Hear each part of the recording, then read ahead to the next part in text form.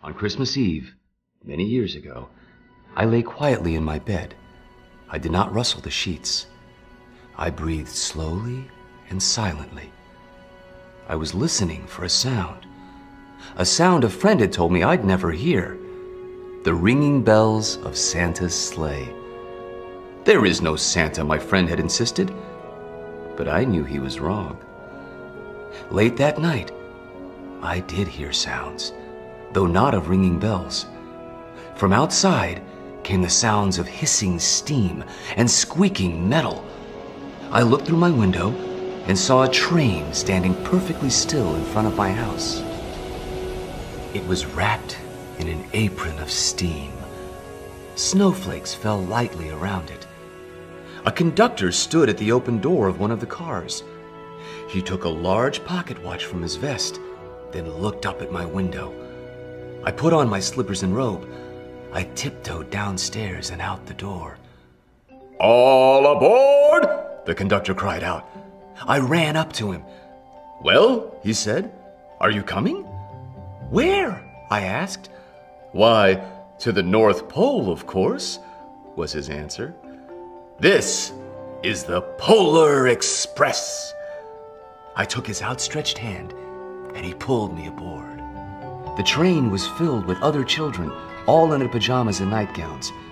We sang Christmas carols and ate candies with nougat centers as white as snow. We drank hot cocoa as thick and rich as melted chocolate bars.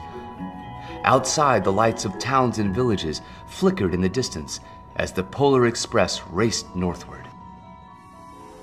Soon there were no more lights to be seen. We traveled through cold, dark forests where lean wolves roamed and white-tailed rabbits hid from our train as it thundered through the quiet wilderness. We climbed mountains so high it seemed as if we would scrape the moon. But the Polar Express never slowed down. Faster and faster we ran along, rolling over peaks and through valleys like a car on a roller coaster. The mountains turned into hills, the hills to snow-covered plains. We crossed a barren desert of ice, the great polar ice cap. Lights appeared in the distance. They looked like the lights of a strange ocean liner sailing on a frozen sea. "There," said the conductor, "is the North Pole." The North Pole. It was a huge city standing alone at the top of the world, filled with factories where every Christmas toy was made. At first, we saw no elves. "They're gathering at the center of the city," the conductor told us. "That is where Santa will give the first gift of Christmas." "Who receives the first gift?" we all asked. The conductor answered, "He will choose one of you." "Look!" shouted one of the children. "The elves!" Outside, we saw hundreds of elves. As our train drew closer to the center of the North Pole, we slowed to a crawl. So crowded were the streets with Santa's helpers. When the Polar Express could go no farther, we stopped, and the conductor led us outside. We pressed through the crowd to the edge of a large open circle. In front of us stood Santa's sleigh. The reindeer were excited. They pranced and paced, ringing the silver sleigh bells that hung from their harnesses. It was a magical sound, like nothing I'd ever heard.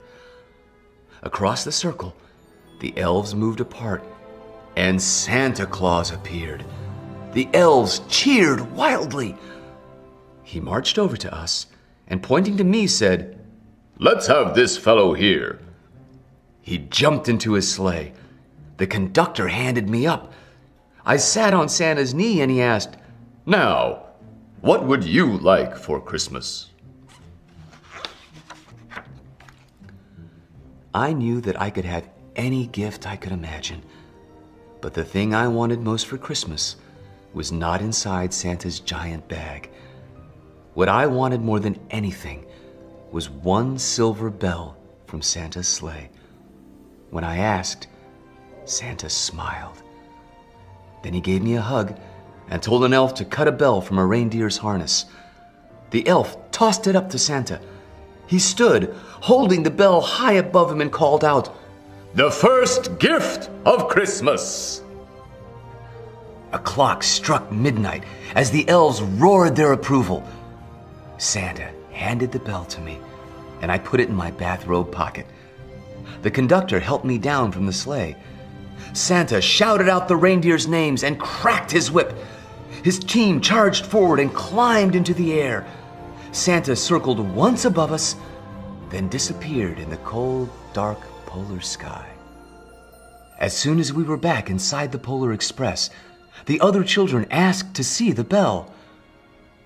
I reached into my pocket, but the only thing I felt was a hole.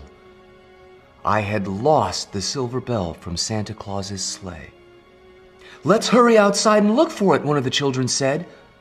But the train gave a sudden lurch and started moving. We were on our way home. It broke my heart to lose the bell.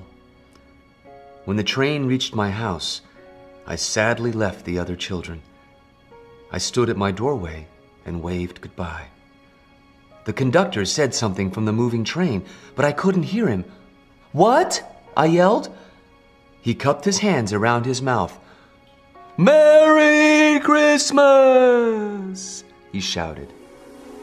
The Polar Express let out a loud blast from its whistle and sped away. On Christmas morning, my little sister Sarah and I opened our presents. When it looked as if everything had been unwrapped, Sarah found one last small box behind the tree. It had my name on it. Inside was the silver bell. There was a note. "Found this on the seat of my sleigh. Fix that hole in your pocket. Signed, Mr. C." I shook the bell. It made the most beautiful sound my sister and I had ever heard. But my mother said, "Oh, that's too bad." "Yes," said my father. "It's broken."